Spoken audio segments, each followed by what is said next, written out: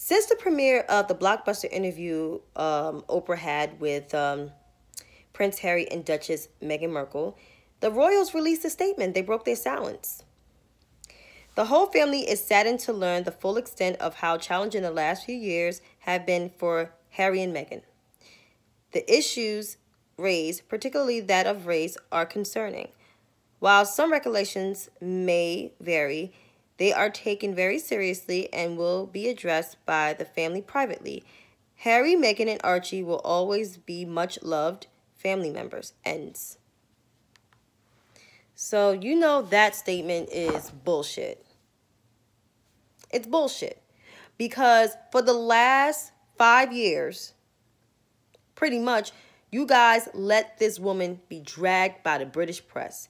Even when she moved to America, they still dragged her. And then you have people like Piers Morgan, who is facing some real scrutiny, dragged her on national television, and y'all didn't say shit. And people already suspect who said that racist shit when it came to the baby's color in terms of getting the title as Prince. Hint, William, hint, Kate, hint, Charles. Y'all full of shit. Y'all didn't protect Meghan. You didn't protect Princess Diana. And y'all didn't protect Fergie and her children. So until then, that statement, y'all can flush that fucking statement down the toilet and keep your sentiment to yourselves, because Meghan and Harry don't need it, because they're here in America and we will have their backs.